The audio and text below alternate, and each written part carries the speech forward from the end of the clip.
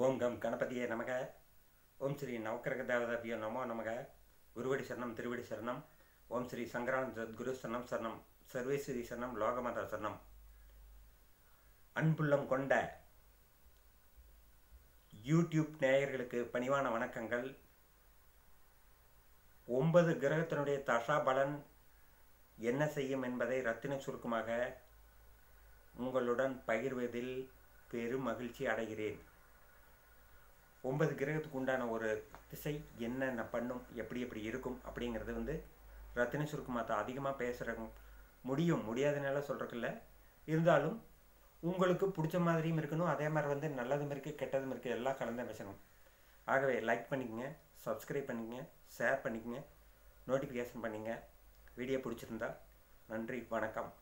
இப்படிக்கு சித்தி சிவா ஜோதிடர் எஸ் தங்கவேல் கவுண்டர். சூரிய பகவானுடைய திசை. முதலில் சூரிய பகவானை பிரார்த்தனை செய்து கொள்வோம்.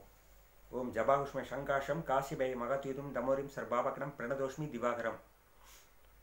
அதாவது சூரிய பகவானுக்கு வணக்கம் தெரிவிச்சுட்டு சூரிய திசையினுடைய பலனை சொல்கிறேன். சூரிய திசை. சூரியன் தன் பரமுச்ச பாகையில் அந்த தசை நடக்கும்போது செல்வம் சேரும், மனைவி வாய்ப்பால், மக்கள் விருத்தி உண்டு, தைரியம் ஓங்கும், நிலம் சேரும், அரசியல் அந்தஸ்து, அதிகாரம், நற்கீர்த்தி, நல்லோர் சேர்க்கை, ஆட்சியாளரின் நன்மதிப்பு, பிரயாணத்தால் காரிய சாதனை இவைகள் ஏற்படும். சூரிய பகவான் உச்ச டிகிரின்னு ஒன்று இருக்கு. அந்த உச்ச டிகிரியில் இருக்கும் பொழுது அந்த திசை நடந்தால் நல்ல ஒரு அமைப்பு இருக்கு. சூரிய பகவான் மேசராசியிலே இருந்து திசை நடத்தினால், உச்சம் பெற்றிருந்து திசை நடத்தினால் ஜாதகருக்கு செல்வ விருத்தி உண்டாகும், பசு கன்று பாக்கியம் ஏற்படும், தானியம் செழிக்கும், அயல் தேச பிரயாணம் கைகூடும், உறவினர்களிடத்தில் விரோதம் உண்டாகும். இதனால் வெளிநாடு சென்று குடியேறவும் அங்கு நிறைந்த தனம் சம்பாதிக்கும் வாய்ப்பு கிட்டிடும். விலைமாதுகளிடத்தில் சரச சல்லாபம் உண்டாகும். அரசாங்கத்தின் ஆதரவினால் நல்ல சம்பாதனை ஏற்படும். சங்கீதம், கேளிக்கை, வினோதங்கள், சுகபோகங்கள், இச்சை வாகனங்கள், குதிரைகள், ஆலடியவர் சூழ பேரிகை முழக்கம் போன்ற அரசயோக வாழ்வு உண்டாகும். சூரிய பகவான் தன் உச்சராசியை நோக்கி நடைபெறும் நிலையில் இருப்பின் கௌரவம், சுகம், தர்ம சிந்தனை, மனைவி மக்களால் பெருமை, பூமி சேர்க்கை, குதிரை, பசுக்கள், யானை முதலிய வாகன சிறப்பு, விவசாயத்தில் நல்ல பலிதம் முதலியவை உண்டாகும். சூரிய பகவான் தன் நீச்சராசியை நோக்கி நடைபெறும் நிலையில் இருந்தால் அந்த தசை நடக்கும்போது வீடு முதலிய பொருள்களை இழத்தலும், தொழிலில் நஷ்டமடைதலும், அரசாங்கத்தின் விரோதமும், திருடர்களாலும், தீ விபத்தினாலும் பெரும் நஷ்டமும், துயரமும், விருப்பத்திற்கு மாறாதலான நிகழ்ச்சிகள், அதனால் வீண் கவலையும், பரதேச வசமும் ஏற்படும். சூரிய பகவான் நீச்சமடைந்திருந்தால் அந்த தசையில் அரசாங்கத்தின் அவமதிப்பும், கௌரவ பங்கமும், இதனால் பண விரவியும், நெருங்கிய உறவினர்கள் பிரிவாற்றலும், மனைவி மக்களால் துயரமும், நண்பர்களிடத்தில் விரோதமும், அவமதிப்பும், தீரா துயரம் உண்டாகும். அருவருக்கத்தக்க காரியங்களில் ஈடுபட நேரிடும். சூரியன் பரமநீச்ச பாகத்தில் இருந்தால் அந்த தசை நடைமுறையில் இருப்பின் மனைவி மக்களை இழப்பதுடன் பெற்றோர் மறைவினால் மீளா துயரமும், கன்றுகாலிகளால் நஷ்டமும், வீடு, நிலம், வாகனங்களால் சோர்வும், சங்கடமும், நாடு கடந்து வெளிநாட்டில் குடியேறி வசித்தலும், உயிருக்கு ஆபத்தான கண்டங்களும், மரண பயம் சம்பவிக்கும். சூரிய பகவான் மூலத்திரிகோண ராசியில் அமைந்திருப்பின் அந்த திசை நடைமுறையில் இருப்பின் நிலப்புலன்களால் நல்ல ஆதாயம், மனைவி மக்களால் பெருமையும், உறவினரால் சிறப்பும், கௌரவம், அரசாங்கத்தின் நல்லாதரவும், வீடு வாகன சேர்க்கையும், பசு கன்று காலி விருத்தியும், அரசியலில் வெற்றியும், பதவி உயர்வும், அதிகார அந்தஸ்தும் குறைவின்றி ஏற்படும். சூரிய பகவான் தன் ஆட்சி வீடாகிய சிம்மராசியில் இருக்க அந்த தசையில் உறவினரால் சுகமும் சந்தோஷம் உண்டாகும். விவசாயத்தில் நல்ல பலிதம் கிட்டிடும். உயர்தர கல்வி சிறப்பினால் புகழ் ஓங்கிடும். அரசியல் நல்ல செல்வாக்கு ஏற்படும். நிலப்புலன்களால் ஆதாயம் உண்டு. அறிவு வளர்ச்சியும், அதனால் மரியாதையும் கீர்த்தியும் உண்டாகும். சூரிய பகவான் கொடிய பகை வீட்டில் இருக்க அந்த திசை நடக்கும்போது மனைவி மக்களால் துயரமும், பணவிரமியும், மக்களால் தொல்லையும், பசுவினால் கஷ்டமும், நண்பர்களால் வீண் சங்கடமும், இனத்தாரால் விரோதம், பங்காளிகளால் விரோதம் உண்டாகும். சூரிய பகவான் சாதாரண பகை வீட்டில் இருந்தால் மனைவி மக்களால் துயரமும், பணவிரையும், ஆட்சியாளர்கள் வீண் சோதனையும், சோரபயமும், தீ விபத்தினால் வீண் வம்பு வழக்குகளால் சங்கடம் உண்டாகும். சூரிய பகவான் சூரிய திசைக்கு தான் இப்போ பலன். சூரிய திசை எந்த ஜாதகத்துக்கு நடந்தாலும் சரி இந்த பலன் நடக்கும்.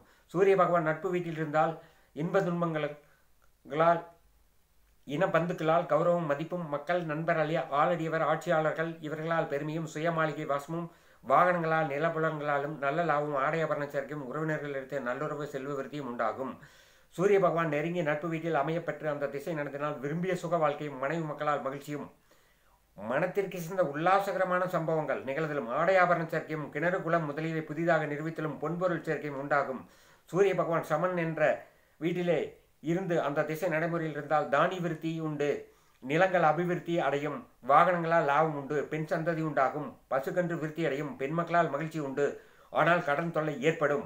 சூரிய பகவான் நீச்சமடைந்திருந்து அந்த திசை நடைமுறையில் இருக்கும் தருணத்தில் இழிவான செயல்களில் ஈடுபடுவதிலும், நகங்களில் நோய் ஏற்படுவதாலும், சங்கடத்திற்குள்ளாவதாலும், கடுகடுப்பான முகத்தோட்டமும், குடும்பத்தில் வீண் தொல்லையும், அனாவசியமான கவலைகளும், மக்களால் கஷ்டமும், விவசாயம் வியாபாரம் இவற்றில் பலிதமின்மையும், பொருள் விரயமும், தொழில் அதிருப்திகரமான சூழ்நிலையும், சமூக வட்டாரத்தில் தாழ்ந்த நிலையும் சாதாரண நிகழக்கூடிய அம்சங்களாகும். கண்ணை பார்த்துக்க வேண்டிய சமாச்சாரம், கண் வந்து தொந்தரவு கொடுக்கும். இந்த மாதிரி ஒரு அமைப்பில் இருந்தால் சூரிய பகவான் உச்சம் பெற்ற கிரகத்துடன் கூடி நிற்க சூரிய திசை நடைபெறும் திவ்ய சேத்திர தரிசனம். திவ்ய சேத்திரம் அப்படின்னா அதாவது அந்த பகவானுக்குன்னு நிறைய கோயில்கள் இருக்குது, வடநாட்டில் இருக்குது.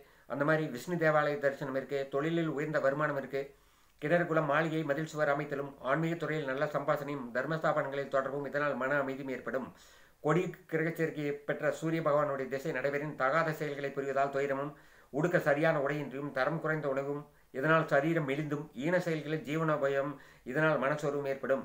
சுபக்கிரகங்களுடன் சூரிய பகவான் கூடி அவர் திசை நடைபெறும் நிலப்புலன்களால் நல்ல வருமானம், நண்பர்களால் சகாயம், உறவினர்களின் நல்ல ஆதரவும், குடும்பத்தில் சுப நிகழ்ச்சிகளும் சத்காரங்களில் தொடர்பும், நல்ல சம்பாசனைகளால் மன அமைதியும் உண்டாகும்.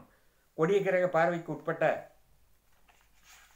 சூரிய திசை நடைபெறும் போது தகப்பனாருக்கு மாரகமும், தாயாருக்கு கண்டமும், மனைவி மக்களுக்கு கொடிய சோதனையும், அரசாங்க தண்டனையும், இதனால் சோர்வும், தீ விபத்தினால் திருடர்களால் நட்டமும், தாழ்ந்த நிலையும் ஏற்படும். திரிகோணத்தில் அமர்ந்த சூரியனின் திசை நடைமுறையில் இருக்கும்போது சலன சித்தமும், மூளைக்கோளாறும், ஆட்சியாளரின் அவநீதி குறையும், சுகக்குறைவும், தகப்பனாருக்கு மாரகமும், சத்காரங்களில் நிராகத்திலும் இவை போன்ற பலன்கள் ஏற்படும். நவாம்சத்தில் ராசியில் எப்படி இருந்தாலும் பரவாயில்ல, தனது உச்ச நவாம்சத்தில் சூரிய தசை நடக்கும்போது துணிகரமான செயல்களில் யுத்தத்தில் ஈடுபடுவது போன்ற தைரியமான சாதனைகளால் செல்வம் சேரும். பல வழி துறைகளில் நல்ல யோக போகங்களும், இல்லற இன்ப சுகமும், பெண்களால் பொருள் சேர்க்கும், ஆடை ஆபரண பிராப்தியும், தகப்பனாருடைய வர்க்கத்தினால் தொடர்ந்து பொருள் விரயமும் ஏற்படும். சூரிய தசை ஆரம்பத்தில் தகப்பனாருக்கு உடல் அசதியும், சயரோக பயமும், மனோவியோகமும் உண்டாகும். நடுவில் கால்நடைகளுக்கு தீங்கும், இறுதியில் கல்வி வளர்ச்சியால் நல்ல கௌரவம் உண்டாகும். 6ஆம் இடத்தில் நின்ற சூரியன் திசை நடந்தால் பணவிரயமும், குன்மம், சயம், பௌத்திரம், மூத்திர வியாதி, ஸ்திரீ வியாதி போன்றவர்களால் மீளா துயரம் ஏற்படும். 8ஆம் இடத்தில் சூரியன் தசை நடக்கும் கால் பெரும் உடல் உபாதையால் சங்கடமும், தரித்திர நிலையும், கண் பார்வையில் கோளாறும், அடிக்கடி தூரத்தால் பீடிக்கப்படுவதும், அஜீர்ண பேதியால் சோர்வும், அந்நிய தேச யாத்திரையும் ஏற்படும். 12ஆம் இடத்தில் நின்ற சூரிய திசை நடைமுறையில் இருக்கும்போது பண நட்டமும், பாவ செயலில் ஈடுபடுவதால் துயரம், நிலம் இழத்தல், பெண்டிர் பிள்ளைகளால் இவர்களால் வீண் மனஸ்தாபம், பெற்றோருக்கு மாரகமும், இடமிட்டு இடமாறுதல் ஏற்பட்டு கொண்டிருக்கும். விஷபயம், இதனால் அபாயம், பாதத்தில் நோய் ஏற்படுவதும், ஆட்சியாளர்களால் அவஸ்தையும், கல்வியால் வீண் போராட்டமும், வீண் வாதமும், நண்பர்கள் உதவியால் சற்று சுகம், குதிரை போன்ற வாகனங்களில் தீங்கும் உண்டாகும். 2ஆம் இடத்தில் நின்று சூரியன் திசை நடத்தினால் மக்களை பெறுவதால் துயரமும், அபாயம், உறவினர்களின் தொல்லையால் மனவாட்டமும், கடும் சொல்லுக்கு நிஷ்டூரமும், பழிக்கு பழி வாங்குதல் துயரமும், மனைவிக்கு மாரகமும், அரசாங்க பயமும், பணவிரையும், புத்திரதோஷமும், நிலம், வீடு, வாகனங்கள், ஆடை ஆபரணங்கள் சேதமடைந்தும் ஏற்படும். ஆனால் சூரியன் சுபரோடு சேர்ந்திருந்தால் மேலே கூறிய அசம்பாவிதங்கள் நடக்காது. 3ஆம் இடத்தில் சூரியன் திசை நடக்கும்போது சுகமோங்கிடும், துணிகரத்தால் வெற்றி கிட்டிடும், ஆட்சி பீடத்தில் உள்ளவர்களுக்கு கௌரவிக்கப்படுதலும், செல்வ விருத்தியும் ஏற்படும். ஆனால் சகோதரர்களின் விரோதமும், இதனால் அபாயம் நேரிடக்கூடும். 4ஆம் இடத்தில் நின்ற சூரிய பகவானுடைய திசை உடல் கோளாறுன அபாயம், மனைவி மக்கள், நண்பர்கள், நிலம், வீடு முதலியவற்றை இடையூறுகளும், தன் சொந்த நாட்டை புறக்கணித்து வேறிடம் நாடுதலும், வாகனம், குதிரை முதலியவற்றால் நட்டமும், திருடர் பயம், விச நெருப்பு கூறிய ஆயுதம் இவைகளால் பயம் உண்டாகும். சூரிய பகவான் 7இல் இருக்க அந்த தசை நடைமுறையில் இருக்கும்போது மனைவியின் உடல் ஆரோக்கியம் சரியும், கண்டமும் ஏற்படும், மனைவியால் கோர்ட்டேற வேண்டி வரும்.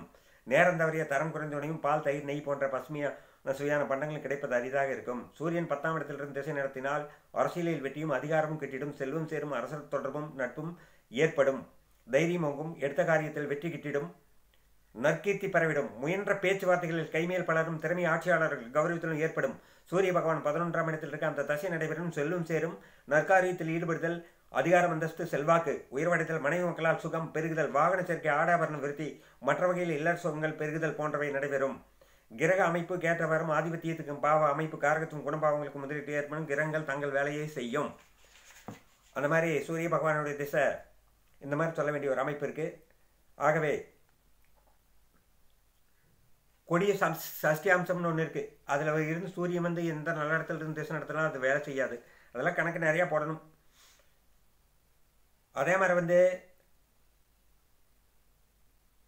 சர்ப்பம் அல்லது பாஷம் போன்ற திருகோணங்கள் நடந்த சூரிய திசையில் சர்ப்ப பயம், விஷம், நெருப்பு, குளம், கிணறு போன்றவைகளால் துயரமும் சங்கடம் உண்டாகும். ராசியில் உச்சம் அம்சத்தில் நீச்சம் அடைந்த சூரிய திசை நடக்கும் பொழுது மனைவிக்கு மாரகமும் நெருங்கி உறவினர்களுக்கு ஆபத்தும் மக்களுக்கு விபத்தும் நேரிடக்கூடும் என்று முனிவர்கள் கூறுகின்றனர்.